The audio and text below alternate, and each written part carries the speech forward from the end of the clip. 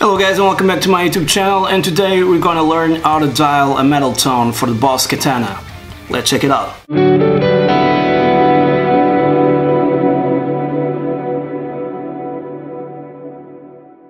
So first and foremost, the guitar I'm using is this PRS Bernie Marsden model that is not actually a metal guitar, but I've been using exclusively for metal because the pickups are very aggressive and it sounds really cool. Another thing is nowadays every band, basically since I remember Korn, lower their tunings on their guitar, so that's also important. And this is offset down, and then this string is like drop D, but flat. That's it. So as you guys can see now on the screen, I have this applies for both Boss Katana MK1 and MK2. This is the MK2, but let's see if I need an extra stuff here that I don't have on the MK1. But basically the same principle applies. So there are many ways to achieve a modern metal tone or a metal tone with any channel that you have, amp type in this case. Even the acoustics, there are some guys that stick a metal zone into the acoustic and that's it. But I'm gonna go with the brown channel because it says brown, okay? And right now the sound that I have, it's this one. By the way, I'm recording via USB, and I'm gonna show you here.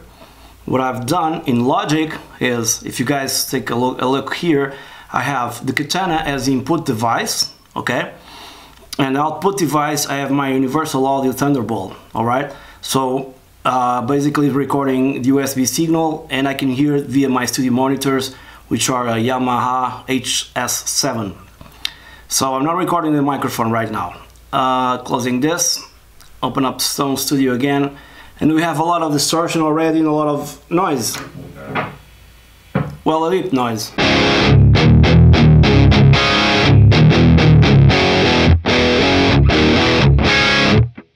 Out of the box, it's a great tone. Everything is at noon, as you guys can see here. There's nothing really engaged by now. Even if you can see here on EQ, it's disengaged. Regarding the chain, it's in chain number 1. Let me put this in chain number 3. Probably nothing will change. No, because it's everything off. But I'll leave it here in chain number 3 because I want the booster first and some modulations perhaps and effects. Let's see. So the first thing that I do here usually is control the gain. You don't need really much gain unless you're playing for yourself, but when it comes to recording, and I'll try to make a demo of that in this video, too much gain will be bad for your tone. Not just your tone, but in a mixed situation, you'll have like too much guitar, too much gain going on, no definition at all. So first and foremost, let's go to the booster, because as you guys know, it's a way to tighten up the sound. So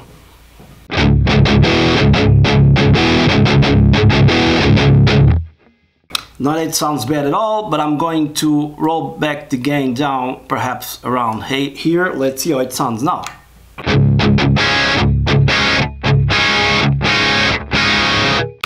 Maybe too much high-end information right now. So I'll start with the booster, and the booster that usually I use, you can double click here and enter your values. Also here is a tube screamer, because it's not the only one I use, of course, but this one, it's you get fast results for this kind of application. So I'm gonna engage the booster, more noise, and you get this.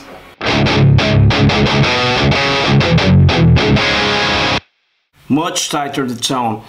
Regarding the noise, let's go to the noise suppressor and engage it. I'm gonna leave it here as it is, or even increase a little more, because I want a really tight tone, not much noise in between when I palm mute. So this is kind of ideal. Alright, so first I'm going to dial, as usual, the first EQ here on this page, instead of going with the EQ regular knobs on the Katana. So I'm going to engage this first. Let me put this everything at kind of noon here. and okay, engaged, there's nothing going on. I like to scoop around 600 Hertz, not too much, but a little bit. So we'll try that. I'm gonna scoop here the low mid gain around 2 decibels, okay? So subtle change, I wanna disengage, but it's there, definitely there. Okay, now what I like also to do is going here around 1. This is perhaps the most important tone because the guitar is a mid-range instrument, and for this kind of modern metal tone is very related to djent stuff, and around the mid frequency is very important to get that really tight low end tone. And if you have like a 7-string guitar like I do there, and you tune it even down, you'll get that kind of situation. So for now I'm going to increase 1 decibel or 2 decibels, and you guys can see the low mid Q and the high mid Q are all to the left, meaning that the curve it's wide and not like this. So normally, I think I explained this on a previous video, you use tighter values, tighter mid Q, like the wave doing this, to cut, right? To go for a specific frequency. And then to boost, use a more wide EQ, okay? It's always like this. It's always like we do it, and mixing engineers do it as well. But this is not very precise, and you cannot see how the Q reacts. If it's very narrow or if it's very wide, you can only listen with your ears. There's no graphic representation, so to speak, of a digital EQ. I wish there was, but there's nothing. Now I'm going here to the, I'm going to stay here on the EQ, because this is kind of the same thing of doing the high pass and low pass filter you do on the MK1, except it has a second page. And I'm going to low cut this around 5, which is too much, and see how it sounds. Okay, see? Now there's 2 options, amp out, meaning it's in the end of the amp, or amp in. Let's see how it sounds amp in. So it's much more drastic, so I leave it at amp out, and I'm gonna put it around 8K. Let's see how it sounds.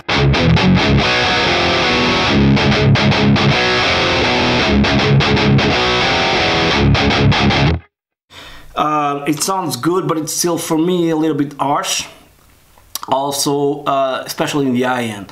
So right now I'm using also the vintage cap resonance, because I think it's the best one, for me at least.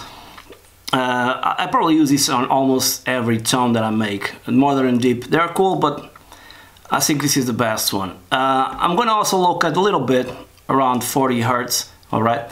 Now, what I'm gonna do, I'm gonna leave this EQ right now, going to effects and engage another EQ, which you can also do this in the MK1, a graphic EQ, alright? And I'm gonna cut and boost some frequencies. I'm gonna cut again a little bit here around 500, okay?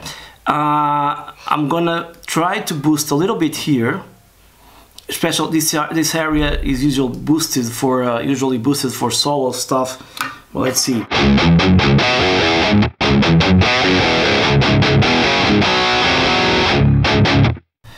Without EQ, very subtle. But it's a little more tight like this. And I'm gonna grab this fader here and start dialing back while playing.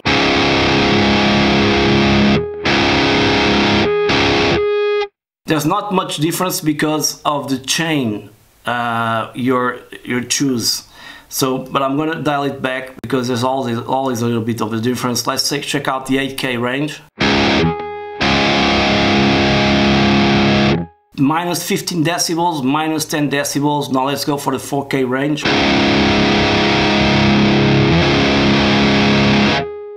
Zero, 2K. This darkens totally your tone, so I'm gonna leave it at 0 as well. 1K.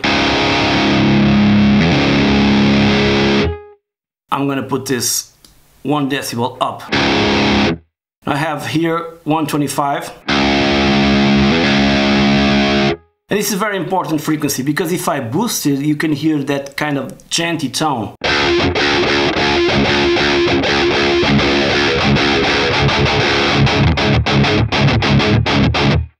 So I think it's sounding good so far.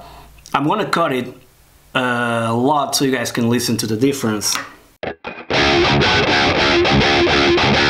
It loses something, so I'm gonna put it back at 2, and I'm not going to mess around with the 63 Hz, 62 Hz, very specific frequencies, and I'm gonna leave it as it is. And now I'm going into the presence control. I'm going into the EQ, proper EQ, the knobs on the Katana. I'm gonna roll down some treble, around 18. Too much. Okay, a little bit more. Bear in mind, this is recording via USB, so you don't have exactly the same sound that I'm hearing here on my room, but it's very close. And for me, the MK2, don't ask me why, has sort of a better USB signal. I might be wrong, but that's what I think. Anyways, I'm gonna add a little bit bass and see what happens. Okay, let's check out.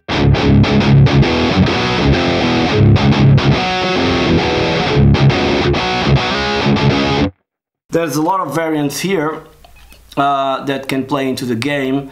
We'll roll down a little bit. I'm gonna increase the middle here, so you see.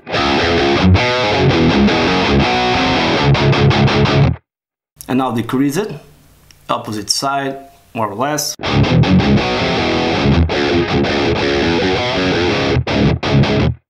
You lose something, but you're in the right direction. Don't take the mids totally off, because you'll get that black album tone. Not that it's bad, it's awesome, but it's not considered a modern metal tone. Okay. Now, what I'm thinking right now is the booster, because the booster plays a very important part as well, because you have tone and bottom.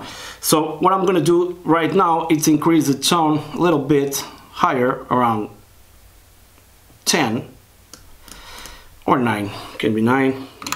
A little more, let's increase a lot to see the difference.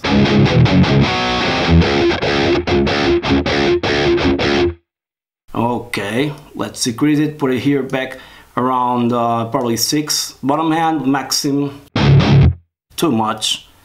We're gonna take a little bit, actually.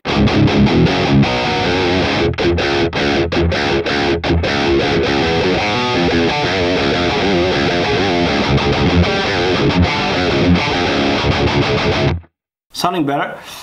I'm gonna increase again a little bit, not too much, just a little bit. Cool. Now I'm going to engage also, increase, the presence now at around 75, 74. Meanwhile, while you're doing this, don't forget to do this, which is basically right. And I'm on the B channel 4, call it modern metal, already call it modern metal. I started from blank, but right, so I don't lose anything, okay? So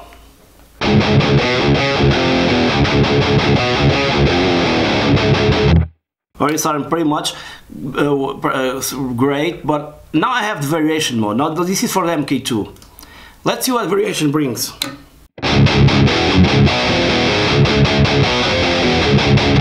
Well, it brings an overall more excitement to the tone, especially on the high-end register. I don't know if that's good or not, depends. I'm gonna disengage it and test it again.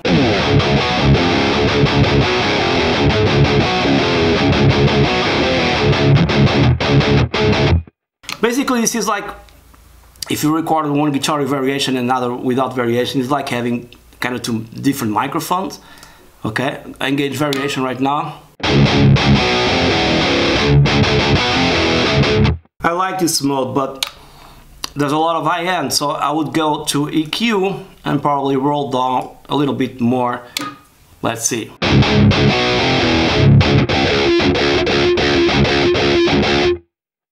Turn off variation mode, do the same. Now it's kind of muffled this tone, right? So variation sounds good here. But since we have too much high gain information, I'm gonna cut some treble there.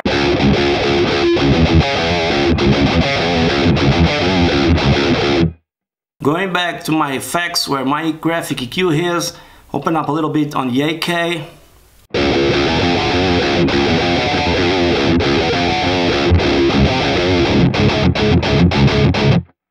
Okay, open up a little bit in 2K, in 1K I mean, like 3 decibels.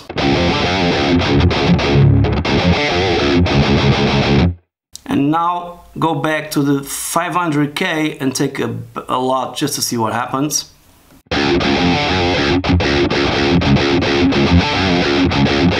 Tightens up the tone a lot, so I'm gonna leave it at -7 probably. And now this is always a question of balance. I'm losing some IN, so I'm going back to my, probably on the Katana knobs here, a little bit treble. All these components interact with each other, so you have always to be messing around. Now there's too much. There is. If I disengage variation mode, you'll see the sound is very muffled right now. See? So the variation does not come with MK1, but it's very handy in this type of scenario.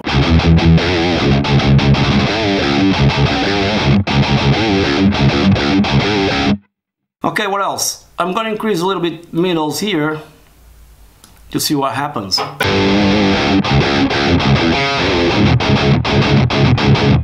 So I prefer to take the middles a little bit, not middles, the mids a little bit off and increase around 250 here, a little bit more, and 125. Let's see how it sounds now.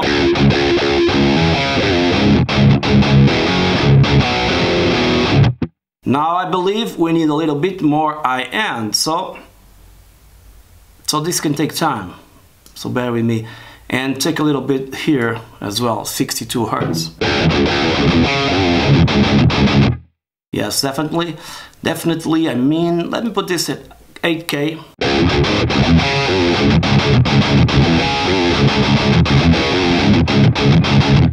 Back to 6K.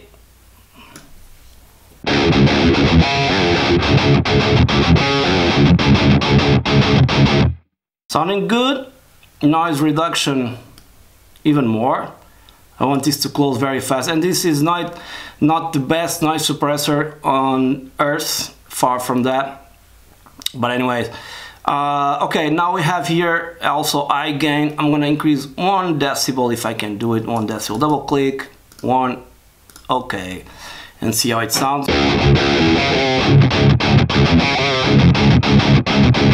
Cool.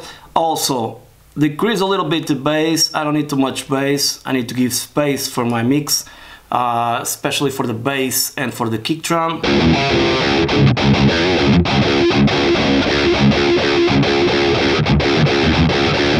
Sounding good. What else? About this mid Q, I'm gonna try to change this to a narrow, not in this case, I'm sorry, in this case, to see what happens. The tone changing drastically.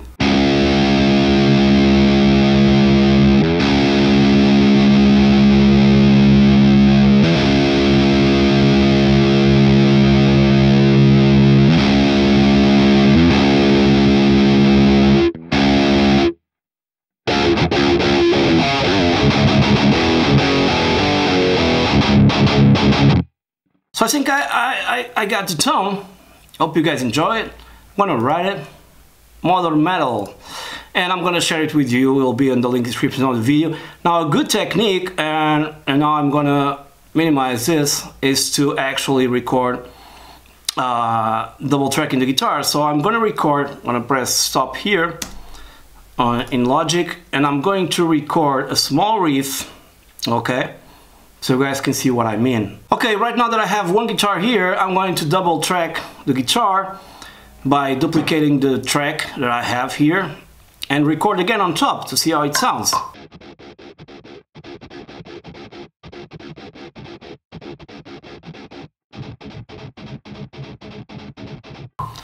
I don't know if it is correctly on time, given the fact that I'm not listening to the metronome so well, but now if I hard pan one guitar to the left and the other to the right, you get this.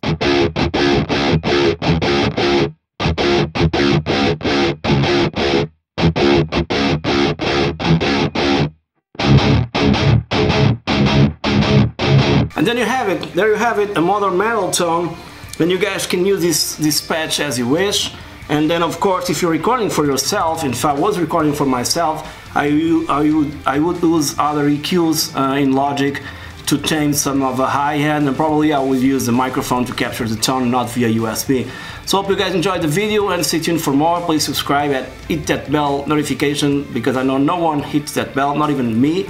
And that's it. Cheers!